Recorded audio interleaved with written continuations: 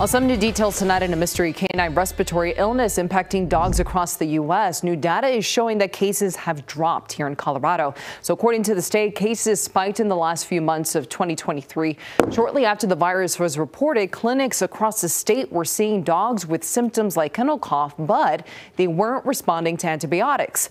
The virus caused several dogs to become severely ill and was even deadly for some. Despite increasing testing efforts, scientists say that they have not been able to identify a single cause for this outbreak.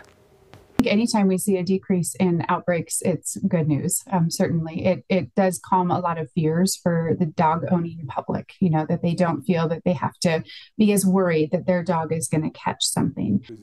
Now, despite the drop in cases, experts at CSU still recommend pet owners follow previously released guidelines like keeping their pups up to date on vaccinations and watching them closely if they do develop a cough.